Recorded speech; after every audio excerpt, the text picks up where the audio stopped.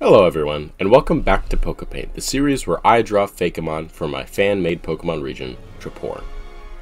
As an overall update, I think I've settled on a name for our hypothetical Pokemon games. I'm thinking something like Pokemon Abyss and Pokemon Expanse, referring to the box legendaries that we haven't made yet, but that I plan to make for this region. Right now I'm thinking that one will be found at the bottom of the ocean, i.e. Abyss, and the other in the sky.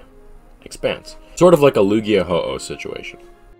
Last time we earned our second gym badge and bought a surfboard from the surf shop in order to traverse the multitude of upcoming water routes. And in doing so, we passed through the open sea gate into this region's version of the wild area. I also left a rival battle cliffhanger at the end, but in the interest of pacing, I'm going to leave the explanation of that for the end of this video. This wild area encompasses most of the inner ocean of Fore, and it would be a pretty much free roam section of the game. And although there's a recommended order for the upcoming gyms, I have it set up in a way that at this point you could challenge the next 5 gyms in any order. The recommended order by level cap would be Dark, Fighting, Electric, Fire, and Ghost. I think. I might tweak that list before the end. On top of that, the wild area itself would be free roam, with small islands, sea caves, and coral reefs to explore. The next 2 videos will be specifically about this wild area.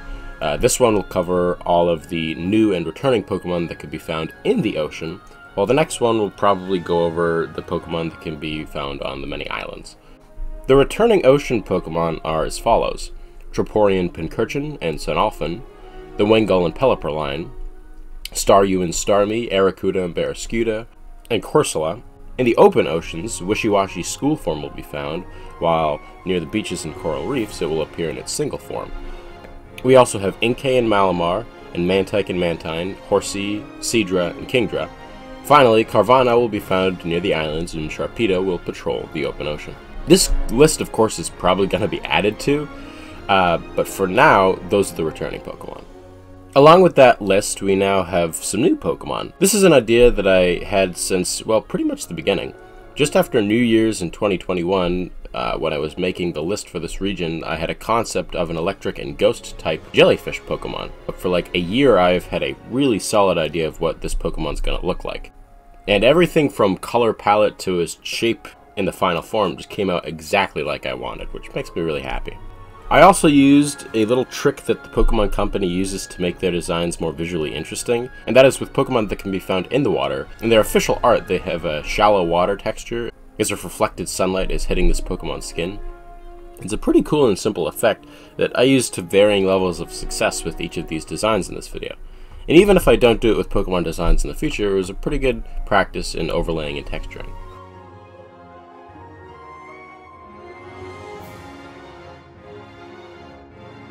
Gelectric, the Sea Ghost Pokemon. Back in ancient times, explorers thought Gelectric were actually ghosts, and that they brought bad luck with them.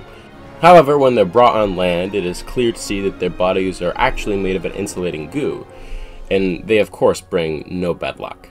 Although I've had the design for Gelectric down for like a year and a half, I had no idea what its evolutions might look like until I made them this week. This is particularly true for the second form. I used a trick for all of these actually, that is found in a lot of real ghost Pokemon where the line art is not done in black, but rather in a color similar to the body. This is to give it a sense of transparency where there really isn't one. Its name was also a bit of a challenge to come up with, but after doing some research, I settled on the roots of the name being based on a type of German water ghost called a Nixie, and therefore this Pokemon would be called Nixalecki, the Sea Ghost Pokemon, and the evolved form of Gelectric. They have long tendrils that glow at night and always point in the direction of the current. Using that knowledge, sailors used to navigate using the wild Nixalecki to guide their way. This final form was one that I just kind of winged, to be honest. Because initially I wasn't super happy with Nixalecki, and that one I tried to plan out pretty extensively beforehand. So I just started drawing, and I came up with a design that I kind of accidentally absolutely loved. And then my computer crashed without saving. Yeah, that didn't feel super good. Anyways, I restarted the next day, and this clear sense of direction with my design, along with a night to think it over, let me come up with one of my favorite designs yet. The other nice behind the scenes thing is that due to the crash, I happened to have to reset my palette settings, and I realized that I had the resolution set really low. So I brought it from 1000 up to 3000, which lets you get a little better texture in a piece and some smoother line art, which feels really nice. Its name is a portmanteau of cumulonimbus, the cloud caspitation, and Nixie, the German water ghost. Cumulinix.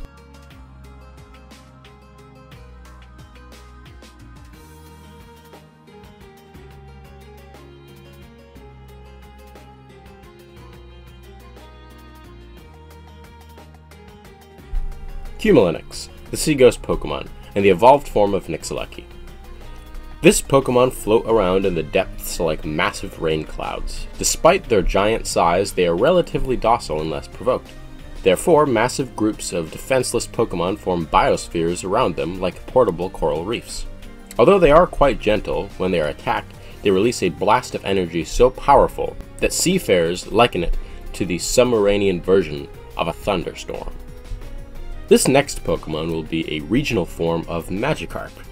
Since every Pokemon region has a fish Pokemon, I thought of turning one of the most common types of fish in the Virgin Islands, the yellowtail snapper, into a Pokemon.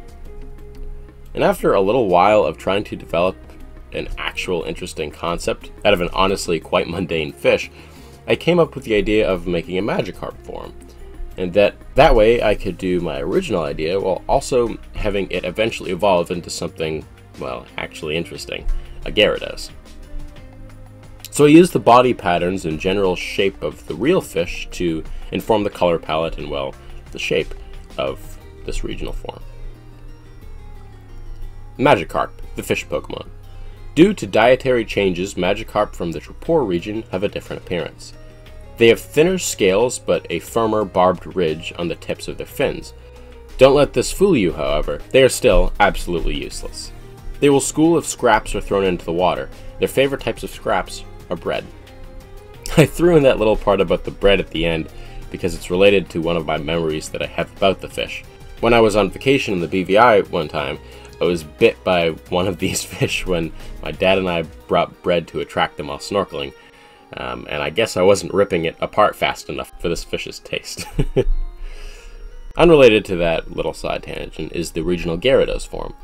Although I didn't have a huge inspiration for this first version of the design, making it just vaguely serpentine and visually similar to the Magikarp I made, I later, while doing research for the script of this video, thought about the oarfish and how they are thought to be the explanation of what people actually saw when they thought they saw sea dragons back in the day.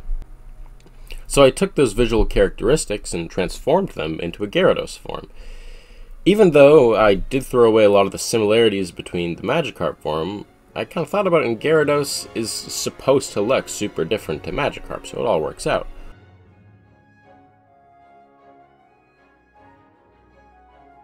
Gyarados, the abysmal Pokemon. In the ancient past, this Pokemon would sink ships if explorers crossed into its territory. Although that can happen in the modern day, it is far less common in the heavily traveled routes of Trapor. Their appearance has changed in this part of the world due to many reasons, but the biggest is environmental. Well, that's the 5 new Pokemon that we have to add to the Pokédex this week. Now that that's done, we finally have some time to run through the rival battle that takes place at the Open Sea Gate. The classic rival shenanigans takes place, the whole, oh, you have 2 badges, I have 3, and so forth. Tobias has 3 Pokemon here. He starts out the battle with his trusty Draginsect that evolved from his Wurmpa, at level 19 with the ability Intimidate. The moveset has changed since you last encountered him. It consists of Bug Buzz, Double Team, Dual Chop, and Gust. The second Pokemon in his crew is his new Chihuahua, at level 19, with the ability Tangled Feet and a moveset of Bite, Roar, Odor Sleuth, and Play Rough. This final Pokemon, of course, depends on your starter choice, but if you chose a Squirtle like me, he sends out a level 21 Crow Kick. With the ability Overgrow, he has the moveset Leaf Blade, Double Kick, Bulk Up, and Double Team. If you chose Full Leap, his Chimember will have the moves Flame Wheel, Lick, Smokescreen, and Hex. If you chose Embellion at the beginning of your journey, he'll have an Armortal with the moves Water Pulse, Protect, Withdraw, and Smackdown. The prize for winning this battle is access to the wild area of Trapor and the next 5 gyms. And, you know, the satisfaction, of course. So that's gonna do it this week. In the next few episodes, I plan to do some more wild area content and probably cover some of the gyms. As always, this is my updated team at the level cap of the rival battle. Let me know yours in the comments below, because I love seeing the combinations that you all come up with. And if you enjoyed this video and want to see more like it, then subscribe and turn on the bell to get notified when I upload next.